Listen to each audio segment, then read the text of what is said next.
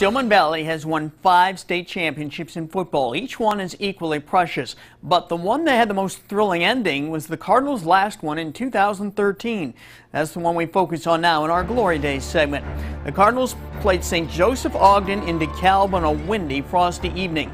St. Joe's passing game was potent, but so was Stillman's running game. Both offenses dominated.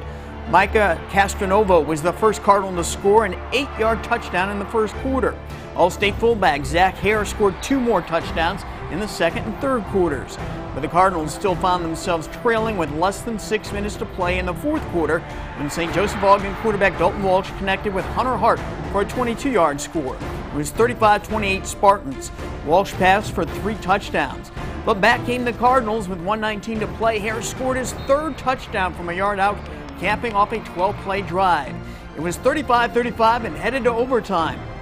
The Cardinals had the ball first, and you knew they were going to Hare. He again powered in for a touchdown. Moments later, he added this 2-point conversion, and Stillman led 43-35. But St. Joseph Ogden answered with a touchdown run to slice the lead to 2. So it came down to this conversion attempt, and Walsh got smothered by a blitzing Logan Alberts with help from Eddie Torrance, and that sealed the deal. The Cardinals won 43-41 in overtime.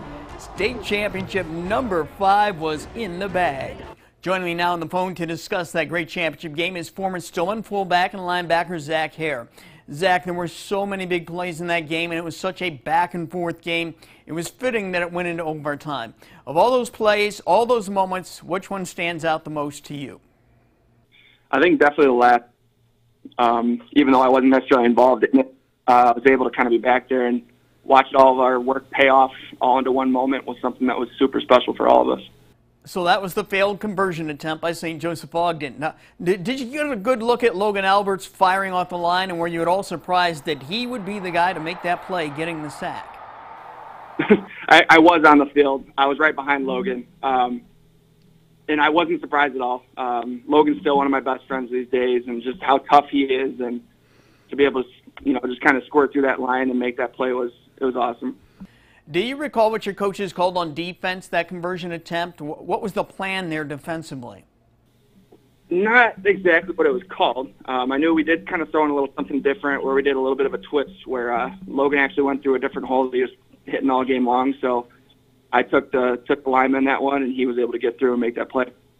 On offense, the coaches kept feeding you the ball throughout the game. You had 39 carries, so it was no surprise to anyone that you would get the ball again in overtime.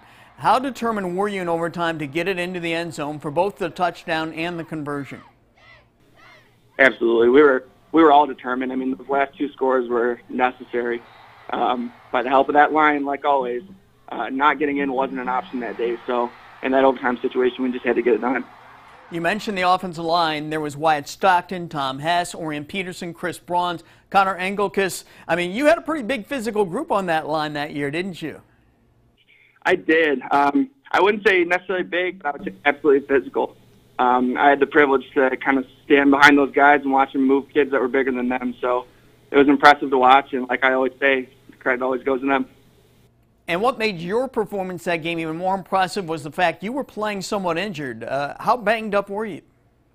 It was a long season. I had dealt with a shoulder problem all year and then an ankle situation that stemmed late, but at the end of the day, you just put that pass in and just kind of grind through it. We had a lot of other guys that were just as banged up as I was. So, in a championship game, the adrenaline is running sky high, and you're going toe-to-toe with a great team for 4 quarters, and then you've got to somehow dial it up again and find the energy to battle in overtime.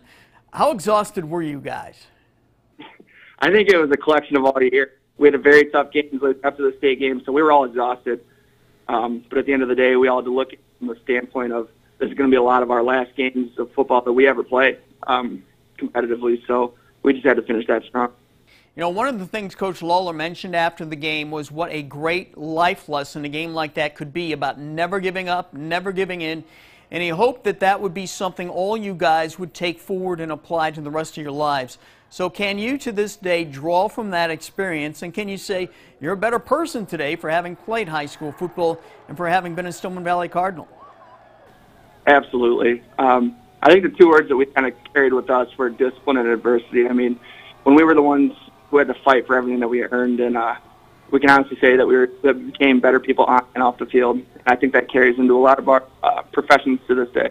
Our thanks to Zach Hare for joining us to reflect on that thrilling state championship win by the Cardinals. Zach, by the way, now works as a sheriff's deputy in Ogle County.